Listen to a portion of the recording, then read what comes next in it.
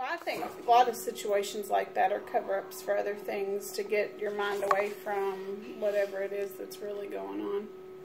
Sure. Because it's so big, it's hard for the average person to wrap their head around. Yeah. Unless you really get involved in studying it. I got fortunate that I found one of the original investigators up in Los Alamos, New Mexico, that was called upon by the United States government of going down there investigating the actual event that happened, Ground Zero. When the event happened, now it's going on 25 years. This April will be the 25th year anniversary. But I was fortunate enough that I talked to him, and he went down there as an expert and an explosion expert working for the military. So how do you make a living doing this stuff? And he told me, you're full of questions. You're a smart one. You really are. He told me, he said, not only did we as a team tell the Oklahoma authorities that there was no way that a Ryder truck and 3,000 pounds of ammonium nitrate done this type of damage, but we made gestures that there was not just one bomb, but 2 bombs and possibly even 3 bombs that caused that type of intense damage in that area. And there actually was, because there was... This makes me think of the situation in Vegas. There was, yeah. There was someone who took on the orders through Janet Reno, through Bill Clinton's administration, during the 51-day standoff down at Waco. If you remember, the headquarters got moved out of Texas over into Oklahoma because it was such of a high-profile case that they wanted to stay away from the media. And the people in the Mario building there in Oklahoma City, Oklahoma, was actually doing the calls towards what was happening in Waco, Texas during that 51-day standoff. Somebody, long about the 40th day, put an order out, said these people are making fools of us down there. We're going to have to end this one way or the other. And it went from basically being a recover mission to a doomsday mission to the people, the Davidians down in Waco. Somebody brought in probably about 2 to 4 boxes of dynamite and put it in the lower part of the Mario building that was supposed to have been used on the Davidians pertaining to the Waco incident that happened in Mount Carmel. It just so happens on the 51 day, they got lucky with the tank driving off into the building, and they basically caught that place on fire that killed the majority of the Davidians. I went down there and investigated the incident and had briefings, conversations with some of the remaining living people pertaining to finding out what actually occurred, and the government basically killed those people. But the person that brought the dynamite into the lower part of the Mario building never took it out, forgot about it, thought it would go away, or never had the opportunity of moving it properly. And if you know anything at all about explosions, dynamite will actually go through a process, kind of like wine. It goes through a fermenting process. So will dynamite. Once it's made up, once it's made up in those sticks, those wax containers that they're in, after a period of days, weeks, months, it will start processing, and it will start sweating. Well, the sweat on the outside of that wax is actually nitroglycerin. And it becomes very, very unstable at that point in time, to the point that if you had a stick of it in your house and somebody come in your house and slam the door just right, it could activate that stick of dynamite. Well, because now the dynamite is not dynamite, now it's nitroglycerin. Oh, wow. Yeah. So what I'm getting at is the explosion that did indeed occur pertaining to the 3,000 pounds of ammonium nitrate was so forceful that it set the explosion off that was down in the lower part of the basement, and that's what basically opened the whole building up, and all the debris, instead of it going away from the explosion, it went back towards the explosion, which is theoretically impossible. If you look at the building, the way that the building was defaced, all the debris went back towards the Ryder truck.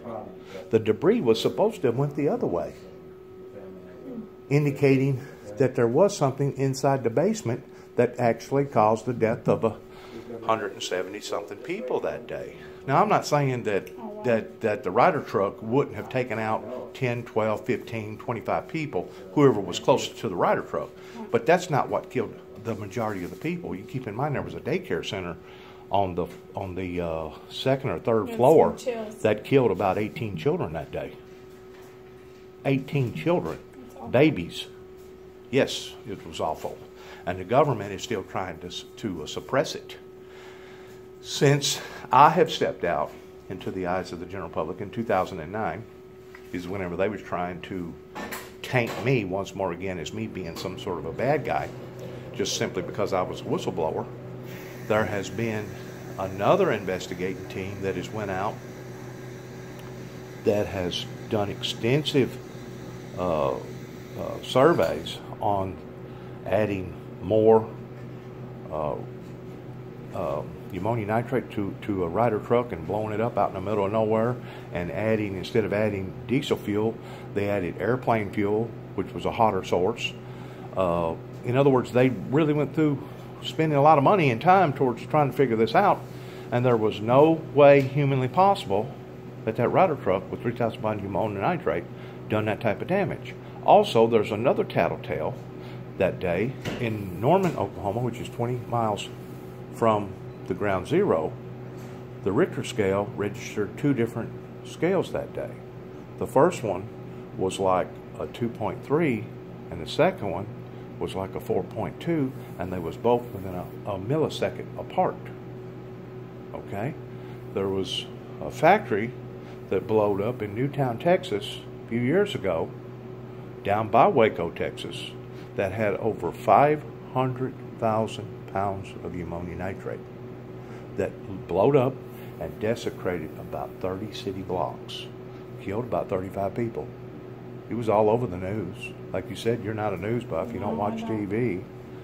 But you know what the Richter scale registered in Waco, Texas, which was approximately the same distance, 20 miles from ground zero? What? 2.7. So that would tell you there had to be some additional enhancement to that. To the Oklahoma bombing. Is she not sitting there? What can I? I'm sorry? Oh, okay, let me let you in the room. That's okay, I'll let you in. Oh, okay.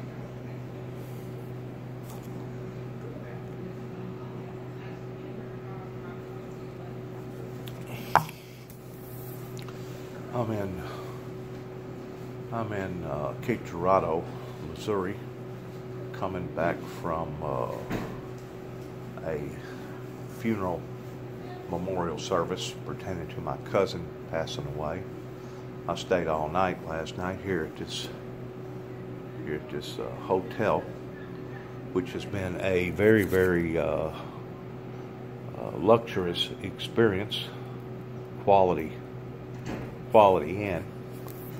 And I'm having an opportunity of sitting here talking to the manager as I'm fixing to pack up and going about my merry business. She is originally from Paducah, Kentucky. She was fortunate enough that she has spread her wings around and worked in various areas from Louisville, Kentucky up towards LaGrange. Now she's down in Florida, down by Tampa.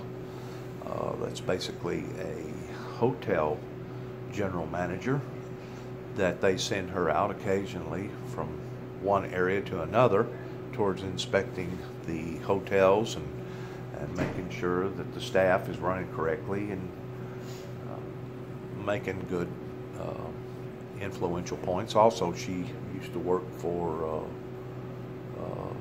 an oil company up there until she found out that her boss man was basically a scam artist that was scamming a lot of people out of a lot of money. She worked for him for about 5 years, and she wound up quitting him and getting into the hospitality business, which, according to her, has been one of the most greatest achievements that she has ever adventured off into. Because she is originally from Kentucky. Actually, she was born in Virginia but raised up in Paducah. I felt inclined of telling her my story pertaining to what happened not only around the Paducah, Kentucky, Grand Rivers area pertaining to the Kentucky Dam, but I felt inclined to also tell her the story about the Oklahoma, one of the most horriblest homegrown terrorist incidences that has ever befallen upon to the American people here in this land. It's been the only reason why that I even wanted to take a little bit of time with her, and I did give her my name and the information towards looking it up, towards what various people has typed up about me out in Oklahoma pertaining to their fake media broadcast that wants to try to bring good, innocent people down simply because of people such as myself wanting to investigate and find out the truth about what actually happened. So this is an occurrence, or an occurrence is more than one occurrence that has happened in my life that has been so substantial and so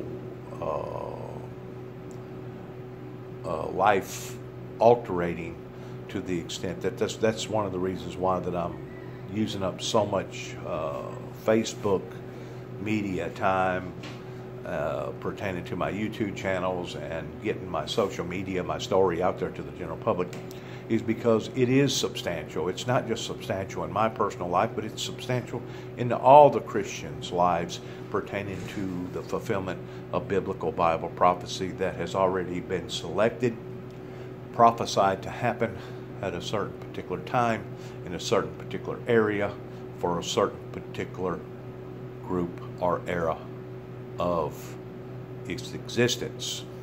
That's the reason why that I today am spending so much time by interviewing different people and basically finding out the truth towards where I am and what I'm doing, and getting facts and getting my stories, and telling her of different things that, you know, she's a very, very highly intelligent lady that has went beyond the norm of her classmates there in Paducah, Kentucky, that has made it success out of her life towards becoming an achiever.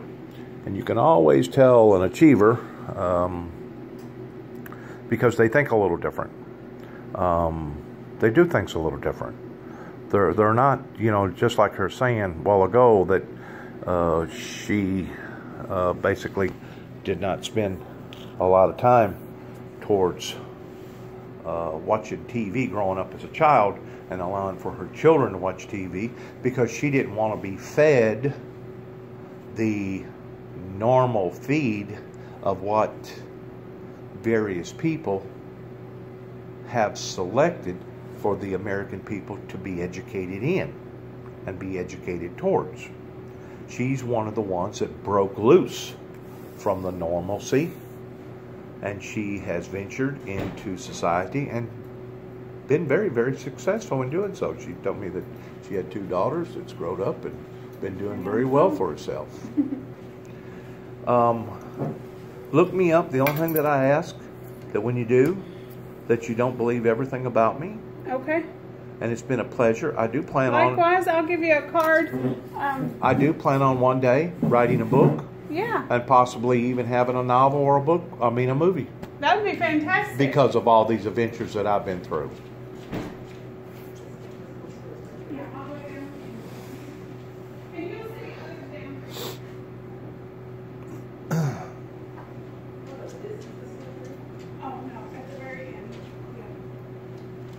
But it's always recognizable to me in identifying people like you, because you're an achiever. You're not part of the 99%. You're part of the 1% that was wise enough and smart enough and lucky enough and fortunate enough pertaining to God's blessings to the point that you have done this and that didn't work, and you've done this and that didn't work. And just like the comments that you made with me earlier, that this has been one of the most grandest adventures that you've ever achieved towards being in the hospitality business, towards working for the hotel chain. Yeah, I love it. So, but it was my pleasure, and Wish you the best of travels. Take care of yourself. You too. Best of luck to you. Thank you. I know too. you're going to make it. You're a go-getter. Thanks so much. I admire people like you. And I really I appreciate your business. Thank you. Take care. The hotel was beautiful. Good. I'm glad you enjoyed your The stay. accommodations was unlike that I've ever seen before. Well, good. I'm The glad bed, your the experience was linens, nice. the color of the carpet, the walls, the archery that you got on the walls. It was all very pleasant. Well, thank you for your feedback, and I appreciate your business. And God bless you us. take care. Good luck to all of us, right? Yes. Thanks so much. See you now. Quality and choice. Get your money's worth. Quality and.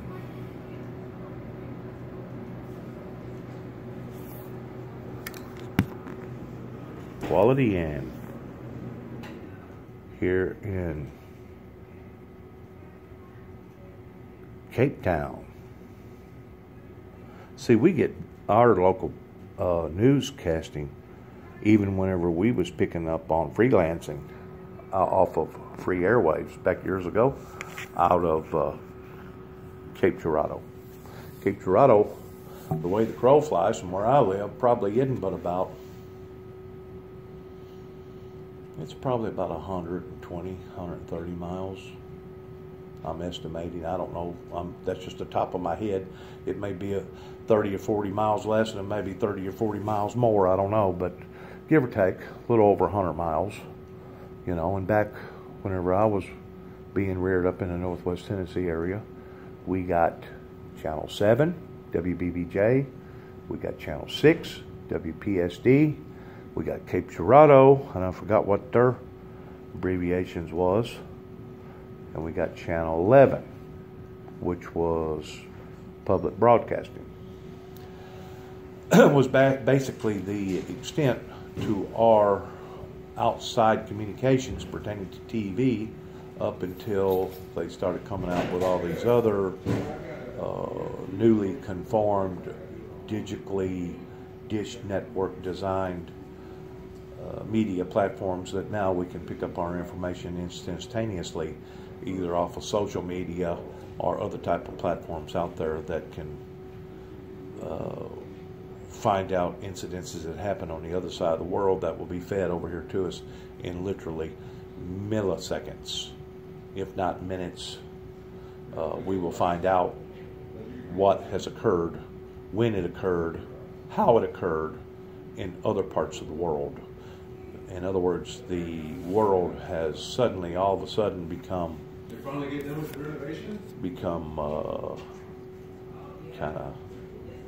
kind of shrunk in that sense. In a metaphor sense, the world has kind of shrunk due to the fact that we are now socially connected to the point that now most everybody knows what most everybody else is doing, which has its positive effects, but at the same time can also have its negative effects depending upon what type of activity that people are engaged in, whether or not the activity is legal and professional, or whether or not the activity is illegal and unprofessional. So in the digital era that we're living in, it does have its advantages to some, and to others it has its disadvantages. Welcome to the 21st century, and thank you for listening, and thank you for allowing for me to reach out to my viewers on my particular social media platforms and go to the next adventure involving my life, which at the moment I have plans towards going by Lourdes Hospital. Today's Friday the 17th, 2020. I have plans of going to Lourdes Hospital and obtaining some records pertaining to my stay there in 1990 or 1991, right before I left to go to Washington, D.C., whenever Homeland Security decided that they was going to lie or try to entrap me towards me being or had becoming some sort of a hired assassin to take out George Walker Bush's life in Wheeling, West Virginia. These records, hopefully that I can obtain today, will help to validate the actual occurrence when it occurred, because about 2 months before I went on that little adventure, I wound up in Lourdes Hospital after an automobile had run me completely over and totaled out a brand new Dakota truck that I was driving at the time from Clinton, Kentucky through Union City while I was dating a girl in Troy, Tennessee. Basically almost tried to kill me by taking my automobile, turning it end for end, rolling over into a big ravine, and I had to wind up staying in Lourdes Hospital for several days recuperating, during which time that we was bombing Baghdad. I'll never forget that as long as I live, because it literally turned my world upside down of me knowing that we was going to war with the wrong people at the time, pertaining to the people over in that part of the neck of the woods. So wish me luck towards going to Paducah and going to Lourdes Hospital and obtaining some records. Hopefully they have kept their record keeping in order, and hopefully I won't have no problems in my travels. We renovated the hotel right there on the Drury Inn on Carondelet and yeah. Hello, hey, I'm here.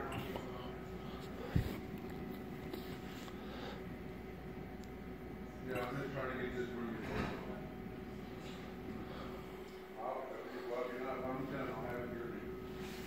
It's going to take a minute. Hey.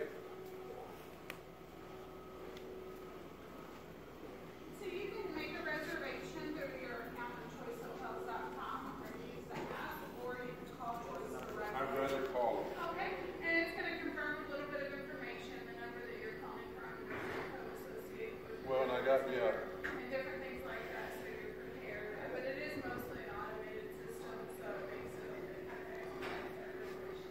okay, because I have but there's a customer service number and then there's a reservation number, so That's you right. want to make sure that you call that reservation. yeah, because how much points do you usually take for a room? For here tonight, I believe it's 10,000. Good, we're good. I got 12,000.